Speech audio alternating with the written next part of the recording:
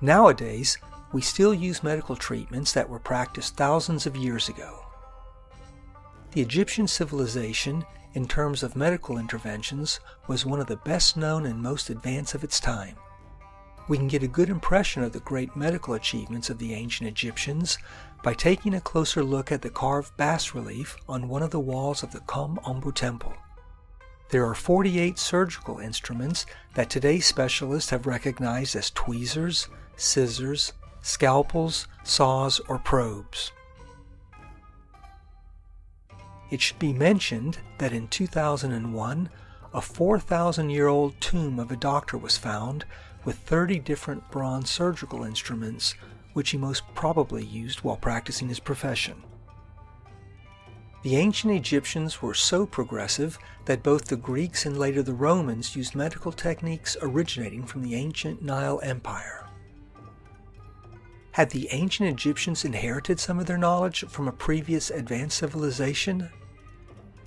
Perhaps one of the medical interventions that best supports this theory is the performance of trepanation, the opening of the skull. This is an operation which we still don't know exactly what it was performed for. But the most incredible thing is that this has been practiced since the Mesolithic period. Surprisingly, 90% of these procedures were successful and the patient survived. Trepanations have been documented on almost all continents. A large number have been performed in Europe and South America, but also in countries such as Syria and Japan. The oldest remains of this practice have been dated to 12,000 years old. This is a period that coincides with the last great catastrophe taking place on Earth, erasing the great civilizations of the past. There's a surprising and unique example that speaks for the great surgical knowledge of the ancient Egyptians. In 1971, the Egyptian Museum Rosicrucian in California, USA, bought 2 ancient Egyptian sarcophagi that were still sealed.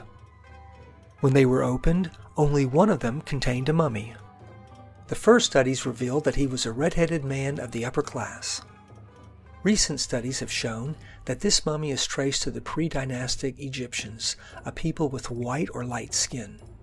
They had blonde or red hair and blue or green eyes. These characteristics are typical of the Nordic people, who are part of this ancient race and spread throughout the world. The name of the mummy was written on the coffin. It was called User-Montu, which translated means the power of Montu. However, later investigations revealed that this mummy was not placed in there until later, and therefore it had not originally been his coffin. Not until 1995 did a team of scientists make an extraordinary discovery in the body of this mummy.